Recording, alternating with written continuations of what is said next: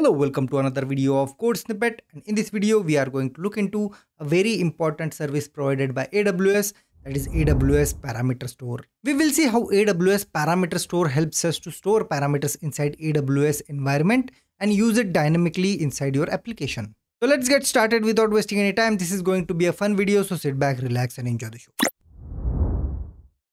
Alright, so let's quickly jump into the agenda of this particular video. Pretty simple agenda. So we are going to look into AWS Parameter Store.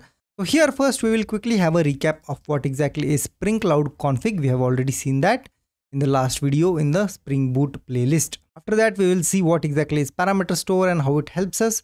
And at the end we will have a quick setup and demo, and we will see how we can configure that inside our Spring Boot application and fetch our configuration from AWS Parameter Store dynamically. So let's get started with the first one, Spring Cloud Config recap. So if you remember in the last video inside Spring Boot playlist, we have seen this particular architecture of our Spring Cloud config. Well, config client is our Spring Boot application which needs configuration parameters, and it fetches it from config server.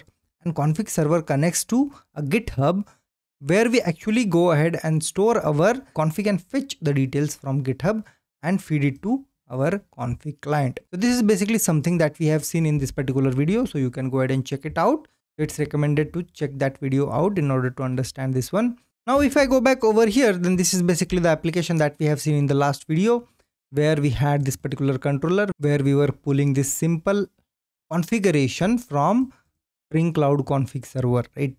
And here in the application.yml we configure it like this. We'll say optional : config server, and we will give the path of config server over here, right? Simple stuff. So it's kind of a Spring config we provide over here. And we made use of an actuator refresh API to refresh this particular configuration by using refresh scope annotation. Simple stuff basically. And there was this particular config, Spring Cloud config server we have created in order to connect to GitHub. So here if you see in the application.yml of this particular server, we had this particular config server git URI. This is basically a quick recap of what we have seen in the last video. So you can just go ahead and check it out. But now what we want to do, we don't really want to make use of this particular GitHub because I don't really want to store my configuration inside GitHub. What if I'm running my application in a cloud native environment, let's say AWS or Azure, right? Let's say I'm deploying this particular application in AWS. Then why to go ahead and connect to GitHub and fetch the configuration? There should be some service available inside AWS itself which will help us to store our configurations and fetch it dynamically without making code changes or redeploying your application, right? So that is when Parameter Stores comes into picture, right? So Parameter Store is a service provided by AWS which will help us to store configuration parameters, and we can go ahead and access it inside our Spring Boot application. Now here if you see, when we make use of AWS Parameter Store, we don't really need a config server. So our config client is this particular Spring Boot application. Let's say it acts as a config client because it needs a configuration parameter, right? And there is no server basically. There is no server associated over here. We can go ahead and directly connect to AWS Parameter Store. But how is this possible, right? We cannot really go ahead and connect to GitHub over here. We needed a server. But here we don't really need it. Here what we need is, we need something called as a Spring Cloud Starter AWS library, right? So your Spring Boot application will have this particular library which will make it easy to connect to AWS Parameter Store. This particular library basically acts as your config server. It's not actually a config server, but it avoids the need of having config server, and we can directly go ahead and connect to Parameter Store. So here in this case, we don't really have this server. So this server will be eliminated, and inside your config client, we don't really need to go ahead and connect to this particular server because we don't really need this server in the first place. So let's go back over here and let's quickly go through this theoretical definition over here. So AWS Parameter Store or AWS SSM Parameter Store is a fully managed service that allows you to store, manage and retrieve configuration data and secrets as a key value pair. It provides a centralized, secured and versioned way to manage environment specific settings like database URLs, API keys or feature flags. It can be anything basically. You can use feature flags to toggle your functionalities inside your application, and you don't really need to redeploy your application in order to toggle that, right? That is when Parameter Stores comes into picture. So now if I go inside AWS, so this is basically the AWS console. I have logged in by using my root user, And here I can just go ahead and search parameter store. So I can just go ahead and click on this particular feature. There we go, AWS System Manager Parameter Store. It is used for secrets and configuration data management. And here is how it works. You can just go ahead and create a parameter, specify the parameter type and values, and reference the parameter in your commands or code. Simple stuff basically, right? So you can just go ahead and create a parameter from here. We will just create it in a moment. So what we can do, let's go back over here. So we have seen what exactly is parameter store, and let's quickly jump into the demo part, right? So let's go back over here. So now this is basically your server. This is basically your client, right? But now in this case, we don't really need this client or this server, right? What we need a Spring Boot application. So let me just go ahead and quickly open this particular application. So I have just created this particular application by using Spring Initializer. So this is basically the group. This is basically the name I'm giving over here. All other settings are basically the default ones. And I have added this particular dependency because we need to add a API over here in this particular application. So you can just go ahead and generate and open this particular project inside your IntelliJ. So if you see over here, this particular application do not have much, only a main application. And if you see over here, we have this particular POM file. So pom.xml basically.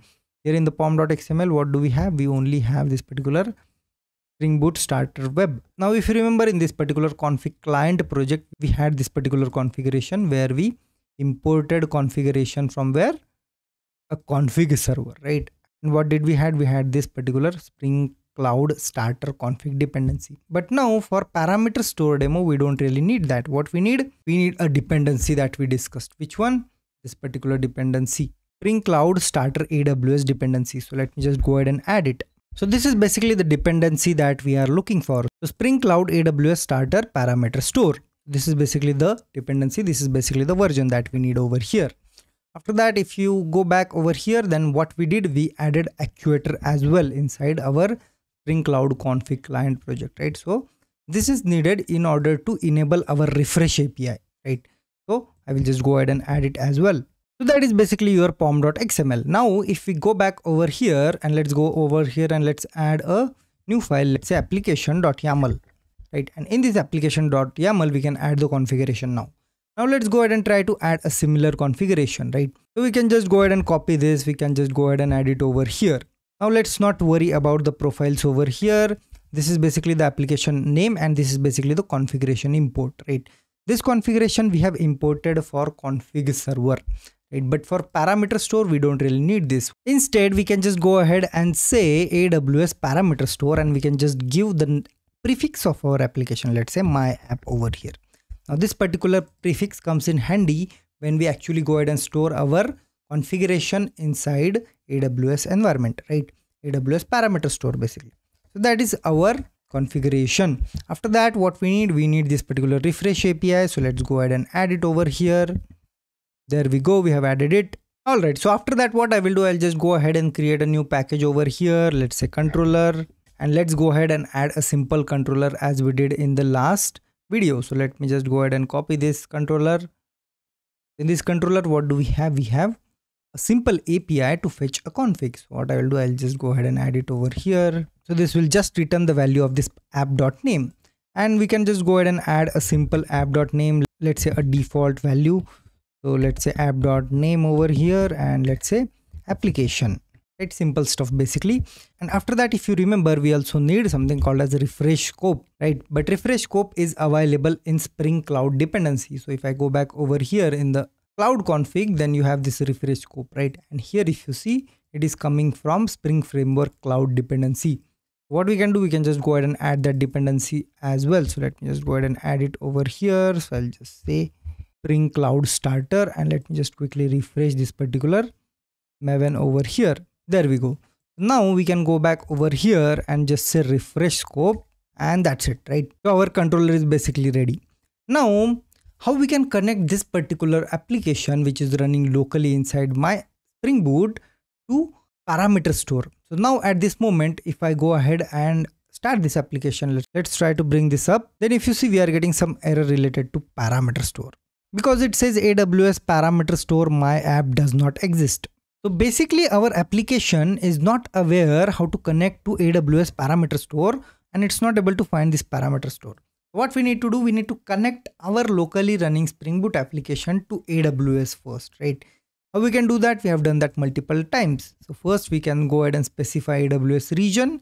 And second thing we need is we need a client ID and secret ID, right? How we can do that? We can just go to AWS, go to IAM, and we need a user to connect it, right? We have done this multiple times. So if I go inside user, or rather I can just go ahead and create a new user. Let's say Chetan Parameter Store.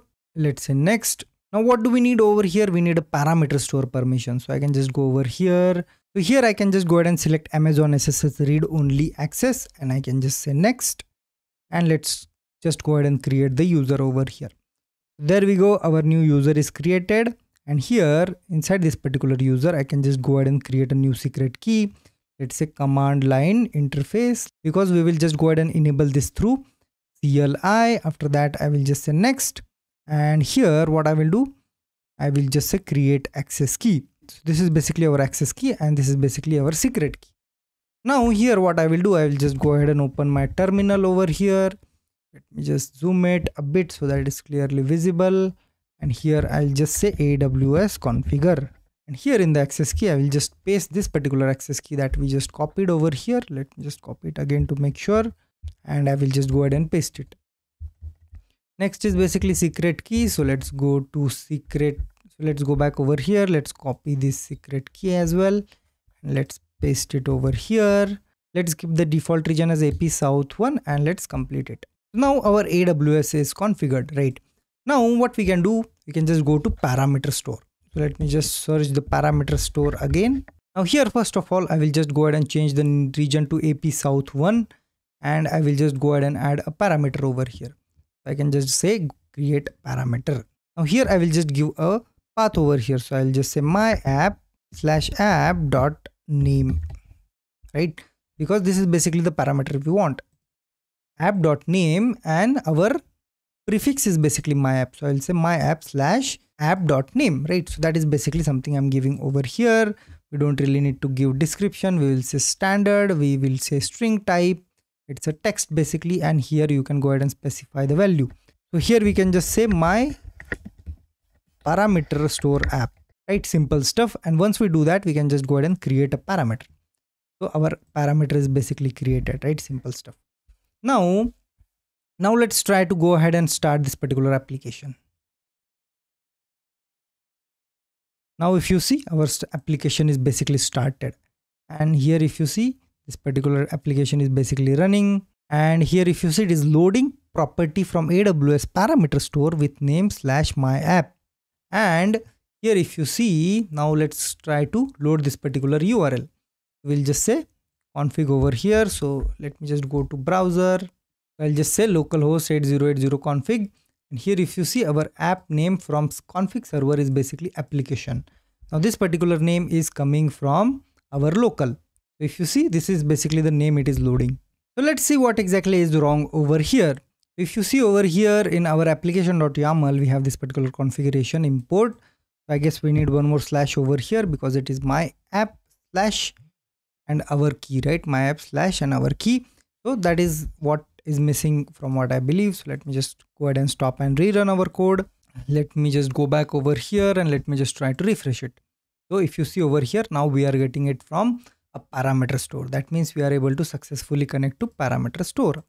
Now if I go inside this particular configuration and let's try to change the value of it, right? Edit, and here I will just add, and I will just go ahead and update this particular value, and I will just say updated over here, right? And let's try to save these changes.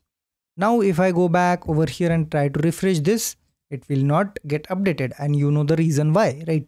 Because we need to make use of this refresh scope that we have added over here now, right? Because it will not get refreshed until you go ahead and refresh it. Now let me just go ahead and pull my postman over here, and let me just hit this particular endpoint. So if you see over here, our app is updated and app.name is basically updated.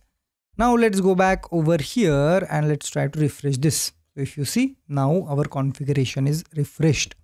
Simple stuff basically. So that is how you can simply make use of a parameter store, right? Now if you see over here, this particular application is running locally and we are connecting it to my AWS environment by using our AWS configure, basically our AWS CLI, right? So we are making use of AWS CLI to connect it. But when it comes to your actual applications, which are, let's say, running inside cloud native environment, you don't really need to pass it over here. You can just go ahead and deploy it to, let's say, EC2, and you can just directly go ahead and connect to Parameter Store, right? Simple stuff basically. You can do similar stuff on application which is running inside your AWS. You can just go ahead and deploy it to EC2 and it will work in the same way. So go ahead and make use of Parameter Store in order to store your parameters and update them dynamically inside your application without restarting or redeploying your application, right? That is basically your AWS Parameter Store. So we have seen setup and demo as well.